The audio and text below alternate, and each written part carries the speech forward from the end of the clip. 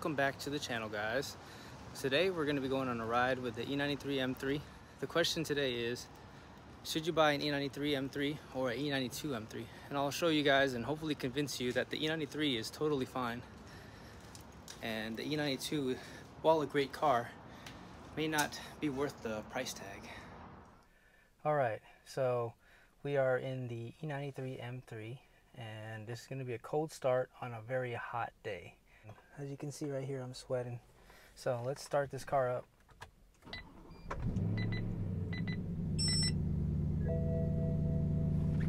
That's the gas telling me to fill up gas, of course, as always. This car doesn't have the best gas mileage, especially with E85.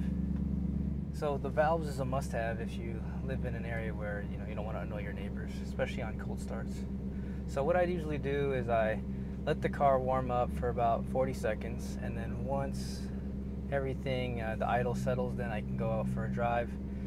And I have these two headphones on as ear monitors. I can still hear outside, so I'm not listening to music or anything as I drive here. It's more for just making sure that you guys can hear the sound of this car. First thing you want to do is warm up the car and make sure that you don't rev it past 3,000 RPMs until the oil temperature hits about 210. I'm testing out a new mount setup here, so it might be a little shaky. It's on my phone cup holder, or it's on my cup holder right now. So let's start off with why you would want to buy an E93 over an E92. And the first thing that comes to mind is, do you have a budget, and what is your budget? Because the E93 can be had for much less than an E92. My E93, I bought it for right around $18,000, and this was before the pandemic, but you can still find good deals on them for a clean title, clean example, right around the $25,000 range or mid-20s. And with the E92 M3, they're much more popular, sought after, so you will be looking to pay a premium for them, usually above 30, possibly even 40,000, depending on the specs and the condition. So I saved a ton of money going with the E93, and I don't really regret that at all. Another thing is that I really like about the E93 is that it's more unique. When you go to car meets, especially here in the Bay Area, everybody has an E92, and even the E90s are very popular, but you don't see very many E93s, let alone modified ones like myself. Mine is pretty heavily modified. Wow, this shadow is weird, sorry guys. But mine is pretty heavily modified to the exhaust, the induction noise, the way it handles. It's all done with my own care. I DIY everything, and I also use quality parts that are affordable and don't break the bank. So if you check out my channel, I have plenty of videos on how I modded this car, as well as how I saved a lot of money in doing so. So the next thing we can talk about is the look. I think the look of these cars, the E93, especially with the top down, looks beautiful. It's unique, and there's many different ways you could modify it to get it to look how you would like. Personally, for me, I don't really like the flat rear end of the E93. Kind of reminds me of like a table. So what I do instead is I added a wing back there to give it some shape in the back, and I think that helps a ton with the look of the car. They both have the same engine, the S65 V8 with the high revving naturally aspirated motor. And let's be honest, the main reason you buy this car is because of the engine. So you're able to get that in an E90, E93. Doesn't really matter to the chassis. If you're really a hardcore track guy, sure. But for me, I don't take it to the track. I don't race. I usually just take it on the weekends, cruise with the top down, listen to the exhaust noise and the induction noise, and I'm very satisfied with the car as is. And it's not like it's a slow slouch either. It's very quick for the car. It'll definitely beat most cars on a 0 to 60 race at the stop sign. I'd say about like maybe 80 to 90%. But cars are getting faster as we go now, and this one, it's not the fastest. If you really want speed, you wouldn't buy an E92 M3, right? You would get an F80 or even the new G80. those have a lot of power. Let's talk about how an E93 M3 handles. I've had two E93s in my lifetime, a 335 and an M3, and surprisingly the 335i actually to me felt like it was more rigid. For some reason the M3, especially with the top down, the E93 version has some flex in the chassis, and when you go over bumps and stuff it just feels like it's flexing. But for some reason the 335i E93 version had a more firm feel to it. Now you could probably fix this with some bracing underneath the car, and I'll show you some pictures of what that would look like, but to me it's not really worth it that much because it doesn't bother me, the flex, but it could bother some other people, and that's where you would lean towards the E92 M3. Let's talk about some things that I believe it does better than an E92. It puts the power down better, especially when you put the top down in the rear. Now, all that extra weight from the hardtop helps you to put more traction down.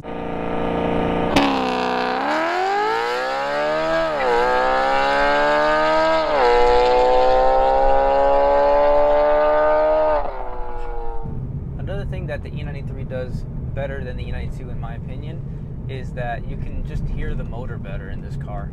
Let's be honest, you put the top down, you can hear everything around you, including the motor, the exhaust, the induction noise, everything just feels like you're listening through surround sound speakers, not through mono speakers like your E92, where you can only hear it when you have the windows down. This car also has 4 windows instead of 2 like the E92. So you can actually put your rear windows down, leave your top up, and listen to the exhaust without having the wind blowing at your face from the side. Sometimes I just want to have the top up and listen to the exhaust, and I can just put rear windows down, those small windows in the back. The E92 doesn't have that. You have to put your windows down or crack them open to listen to your exhaust. Alright, so now the car's nice and warmed up. We can start having some fun. Valves closed.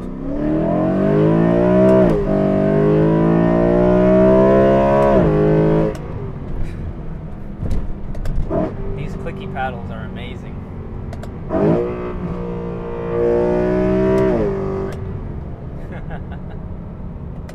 Let's open the valves up.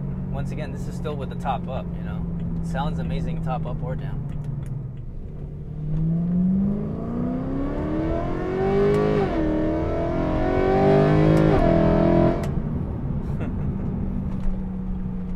So this car, the version that I have, revs all the way to 8,600 RPMs with a BPM Sport tune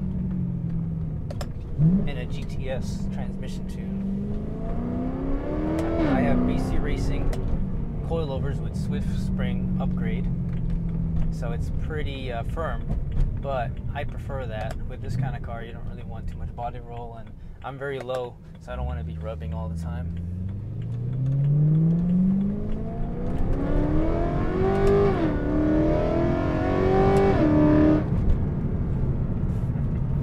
Yeah, the exhaust setup I have, I believe, is the perfect exhaust for this car.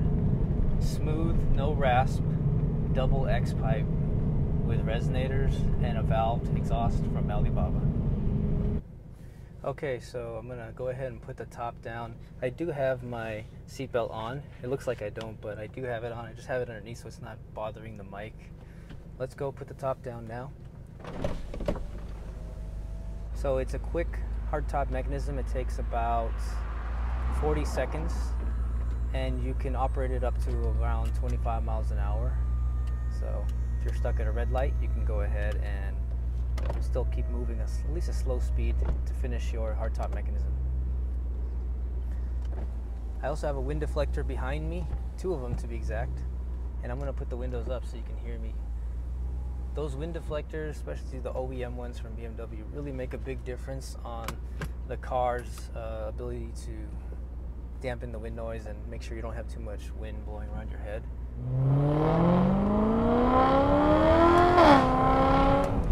As you can hear, much different they sound when you drive with the top down.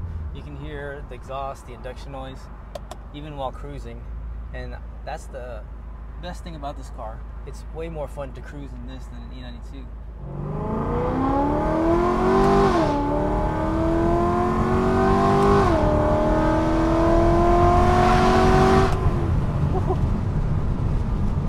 Part throttle, man. You don't have to get yourself in trouble to have fun with this car.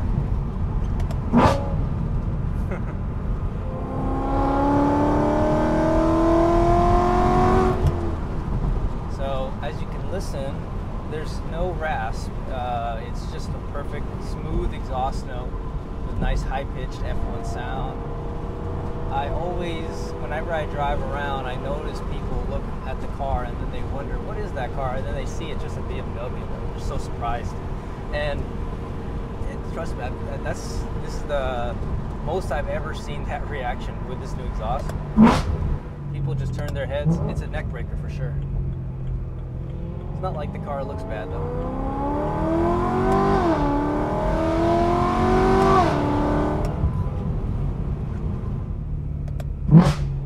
This car may not have very good miles per gallon, but it does have a lot of miles per gallon, and I think that's what counts.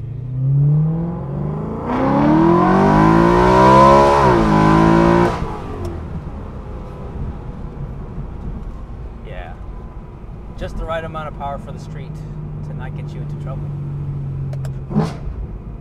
and the right amount of noise too. It's not too loud.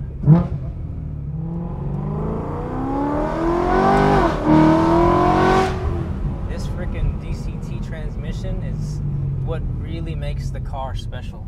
Yeah, the motor's special, but when you made it to a DCT transmission, the shifts are so crisp and instant.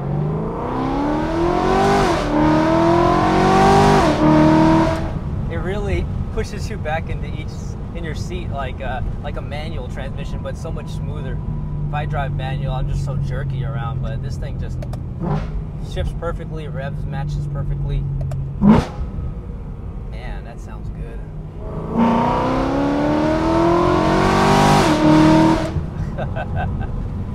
It never gets old. You just cruise in a straight line, just downshift a couple, part throttle it all the way to like 6,000 RPMs, do it again, over and over.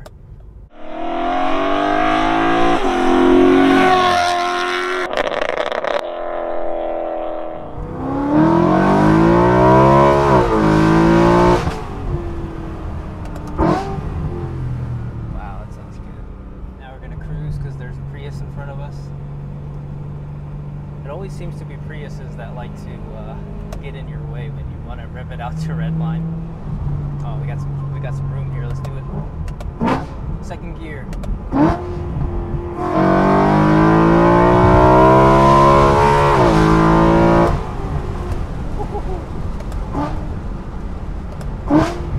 Damn, that sounds good. It's like a Ferrari, basically.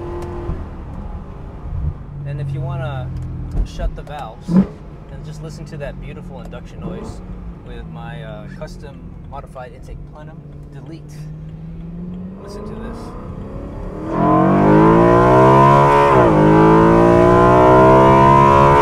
Woo!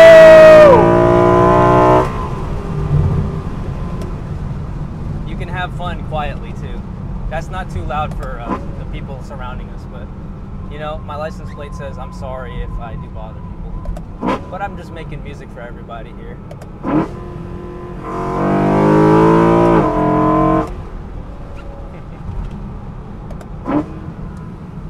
The induction noise on this car is another level. Listen to this.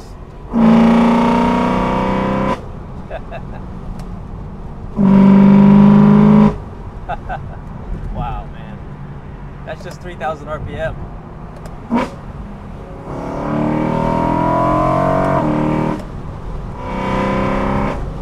It's like you're playing a musical instrument with your right foot.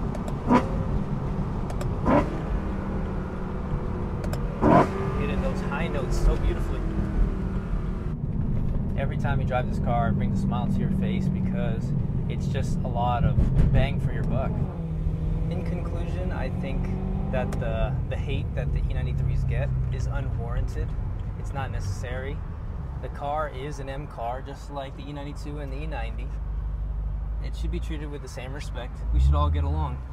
But of course, trying to talk people into that, not gonna happen. In the end of the day, it's your choice and what you prefer. For me, I like the sound, and it's one of the best sounding engines of all time. Might as well hear it with the top down. If you think it sounds great in video, you got to hear it in person. If you're ever in Fremont, California, hit me up. I'll gladly give you a ride. I'll even let you drive it. You know, this is a totally different driving experience. So I'm gonna have some future videos kind of similar to this style, where I talk about other ownership factors such as reliability, what went wrong with the car, how much did it cost to fix it, is it a DIY friendly car, what do I like, what do I dislike. I've had this car for 2 years. I know it inside out. I've done so much to it, and I like to share my experience with others and help people out. So be on the lookout for that. Please like, comment, and subscribe. It really helps me to motivate me to make more videos, because I work a lot in the hospital, and I'm just so tired at the end of the day to make videos. But when I see a comment or somebody come up to me in person and say they like my videos and that they think it's helpful, it really motivates me to continue going. And in the end, it's what I like to do. I like to help people out. Yeah, follow my Instagram if you want to contact me for any help installing anything. And follow Ellie's Instagram, Cars with Ellie, so that you can catch up or keep up to date with our build.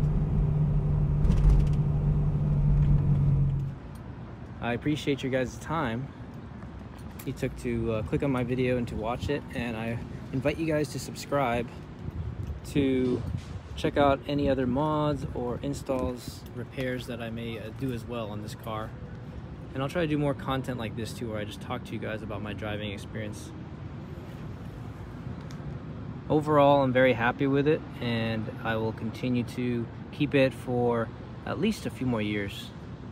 Thank you guys so much for watching, and I'll see you guys on the next video. Have a good evening.